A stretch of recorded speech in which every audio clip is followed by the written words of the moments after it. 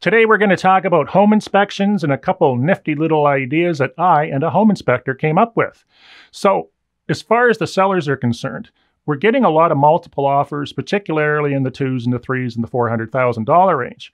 The challenge is most of these offers are coming in with home inspections. So if you're the seller, you're sitting around waiting for a week or two typically to see if that home inspection is going to come through good.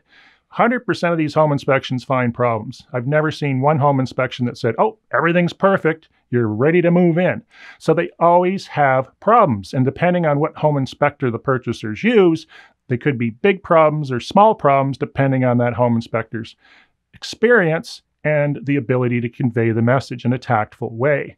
So here's what I'm proposing with all my sellers moving forward. And we've already started this. We're going to have all our listings pre-inspected. So the offers will come in stronger. They don't need a home inspection clause, and the purchaser is going to feel a lot more comfortable. On the buyer side, John Levy recently sent me an email, and I think it's an absolutely fantastic idea.